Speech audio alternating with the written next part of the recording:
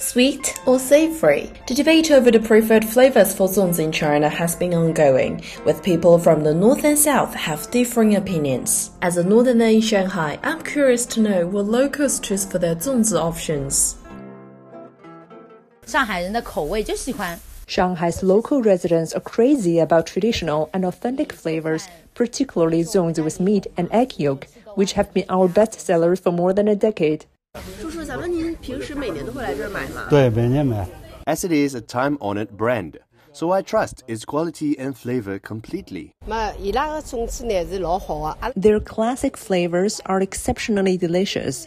You won't be able to get any after 9 a.m.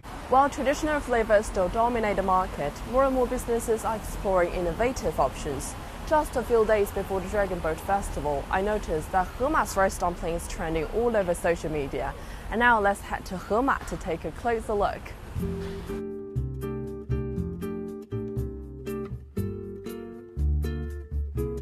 Has faux butter zongzi like a bubble tea filling. 你有听过这个吗，杨老师？这个口味 Okay, he's never heard of it. Never mind. Wow, Dragon Boat zongzi. Do you guys know this? So basically, let me see. It has like 7 egg yolks in it, which symbolizes, I believe, good luck in Chinese culture. I'm gonna take a bite of luck later then.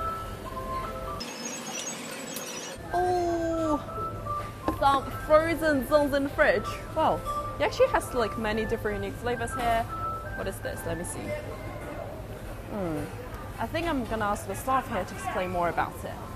那今年我们针对当下的年轻人的消费习惯 This year, we are targeting the consumption habits of young people and incorporating elements of afternoon tea into our zongzi.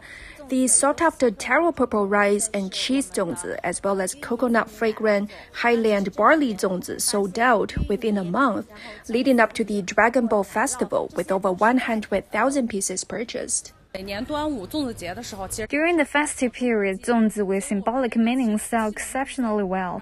A current trend in zongzi is the Dragon Ball zongzi, which has an auspicious connotation of fortune and success, making it a sought-after delicacy during the festival.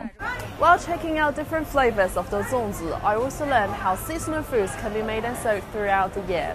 And as a person from the younger generation, I absolutely love the idea of innovating and modernizing traditional dishes.